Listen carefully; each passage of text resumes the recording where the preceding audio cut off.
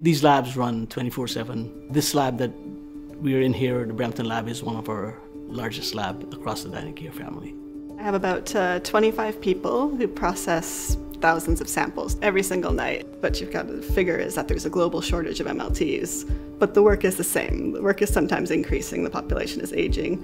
So how do you do the same amount of work or more work with less people and the same quality, right? Dynacare installed 3 WASP upfront specimen processors in December of 2015.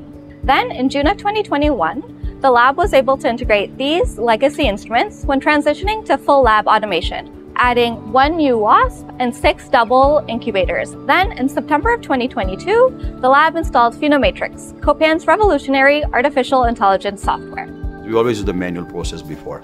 I think this is a dinosaur. It's like reading a newspaper every morning rather than going online and just flipping through the paper, right? This is how I look at it. In bacteriology, when you do one step, person has to remember what my next step is. Why don't we put everything in the perspective in the system? So system will guide you and eventually bring you to the decision rather than you making decision yourself. That's the only way to move forward and gain lots of efficiencies in the system and improve the quality of the results. As I say, doctors want the results right away because they want to treat the patient, right? The staff don't really have that same apprehension they have with automation. And in fact, I think they've really transitioned from more of a, hey, this is a major threat to my way of life and the way I do things today, to, hey, this is a really helpful tool that we can use to have a higher level of clinical impact. With the whole system, we really do benefit in the ability to load a sample and having the system take it from there. The WASP labels a plate, streaks a plate. It's sent along a track system throughout the whole system. Well, of course, WASP is programmed to insert that inoculation loop into the urine at that perfect textbook 90-degree angle every single time.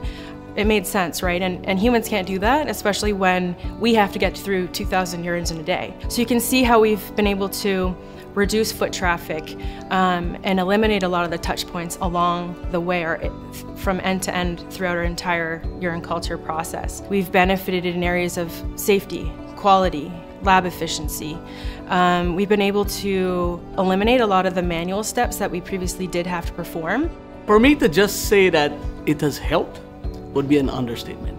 It is the best investment we've made in microbiology in my time at Dynacare. Whatever we have saved, we have redeployed to other areas of our business.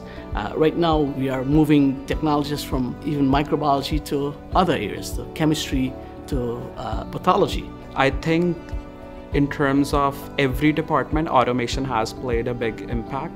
And I feel people in general are more motivated and they really love the technology.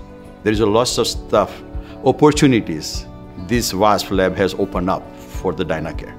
It's a big step forward, for sure.